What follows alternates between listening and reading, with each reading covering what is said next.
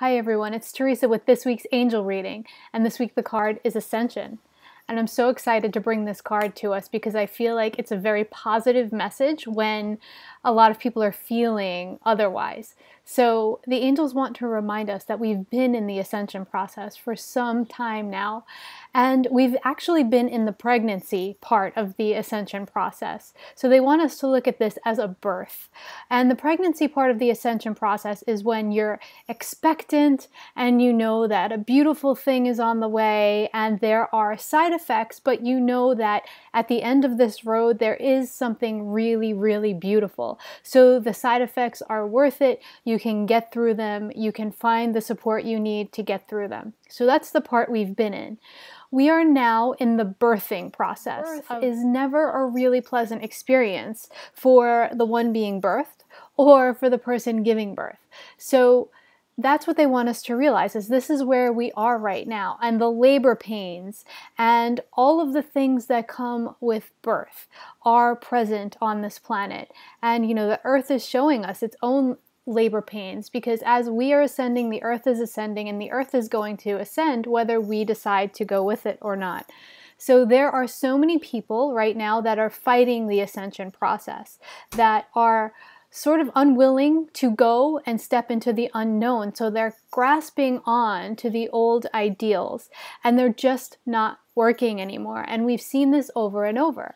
So what the angels want us to do at this point in time is continue our communication, not just with the people who view things the way we do, but with the people who, and especially with the people who don't view things the way we do. And in order to do this, we need to get to a place where we genuinely desire to understand where they're coming from, to understand their experiences that have brought them to this place of belief and outlook. And in these forms of communication, when we remain open and when we are able to hear the experience of another, and hopefully they are also able to in turn hear our experience, that is when almost there's a blank slate between us and we can genuinely hear the other people. That is when new solutions can present themselves. So we may, if we already have a preconceived notion of how we think things should be, and we're listening to another person with that preconceived notion, there's a part of us that's blocked off to solutions that could come that have previously not been tried or have not been existing. So when we listen with openness, then all of a sudden it would be like, well, this was your experience, it wasn't mine, and I didn't realize that. So now from that place of openness, how can we create a solution? What is the solution that has never been created before in order to bring about peace and resolution? And this communication that we know is part of this ascension process now is the key to establishing peace. Peace within us and peace within the whole, the collective, the world.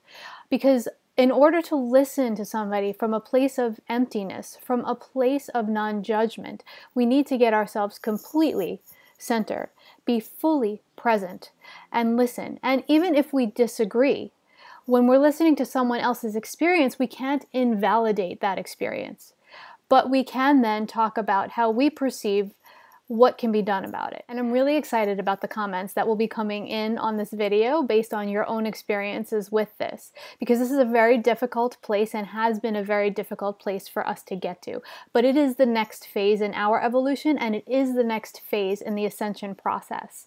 And so I am overjoyed to remind you this week from the angels that we are still in the ascension process. And this is the birth part. We are giving birth to the new paradigm. And that is why things have been so painful for so many of us, is because we are actually feeling the labor pains of this new paradigm.